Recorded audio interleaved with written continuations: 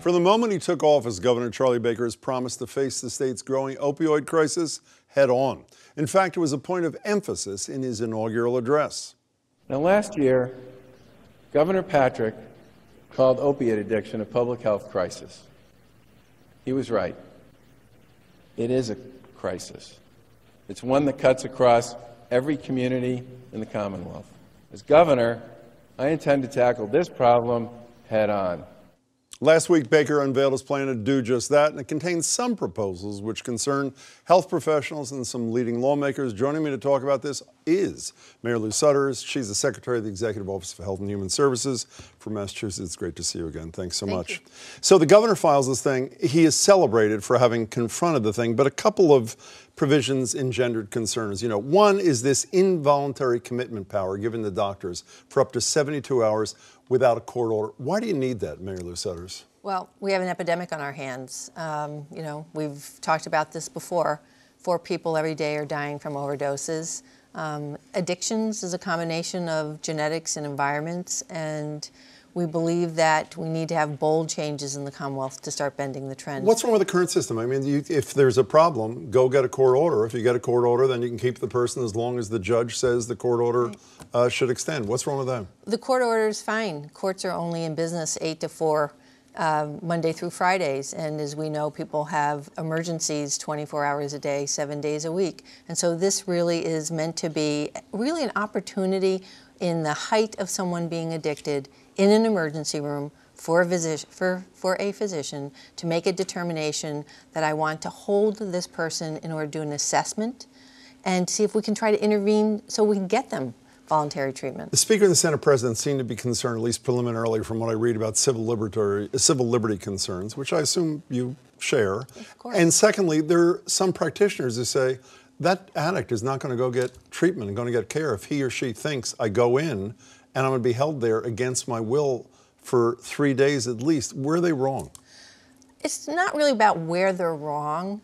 I think, though, what we want to do is to have a different conversation in the Commonwealth of Massachusetts about treatment of addictions. And we have civil commitment currently for psychiatric illnesses. In fact, every state in the country has civil commitment for the treatment of mental illnesses. This extends that commitment process for acute addictions, and Massachusetts isn't really in the vanguard here. There's 30 other states that have involuntary for addicts. For addictions, absolutely. So we're in the minority of states without it right now.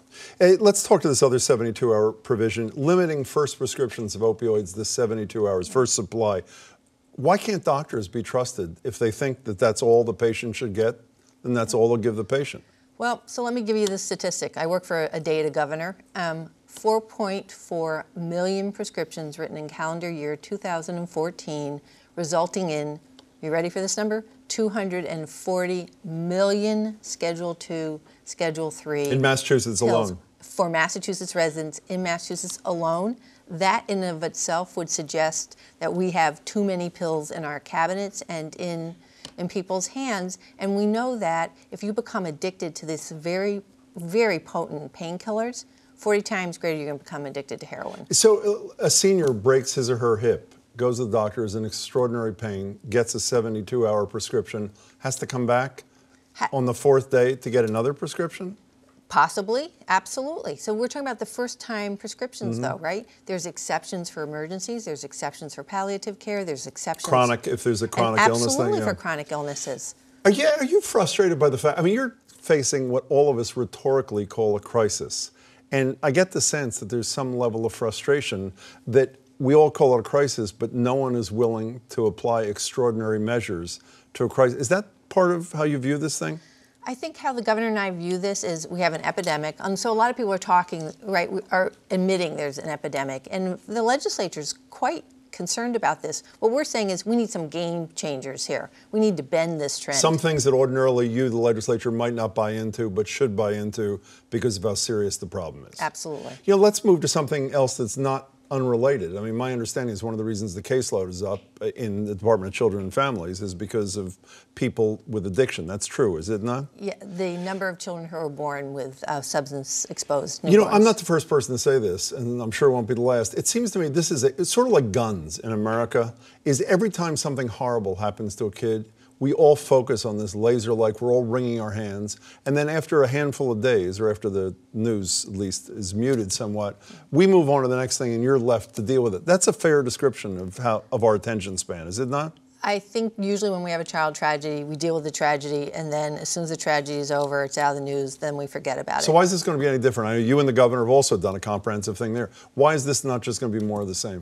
Because we believe that the systemic changes and issues in the Department of Children and Families need our attention, need to be fixed, and we need to stay true in the long haul, and not just when there's a child tragedy, but we need to fix the systemic issues in the department. We stood with the union, identified the issues, and you can hold it to us that we're going to make these systemic changes. But the union, the head of the union was here. I think it was the same day he did stand with you and the governor.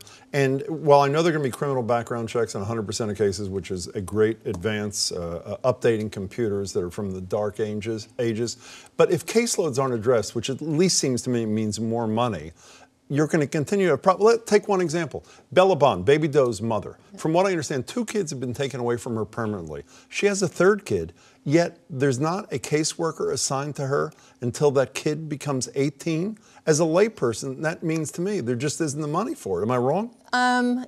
You're not wrong, and the caseloads are a big focus of what we're involved in. So DCF can hire as many social workers as they want. They have no cap on hiring social workers.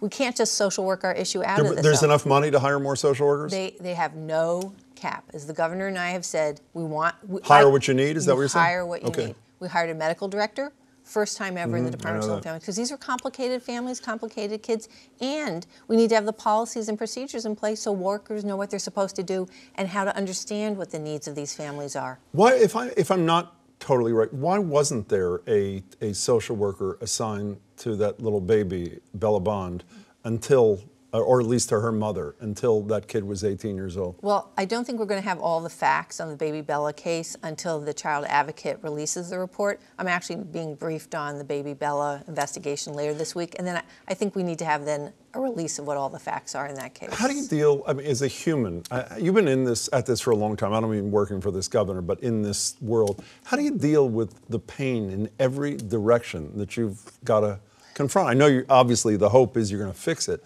but isn't that like crushingly difficult to do?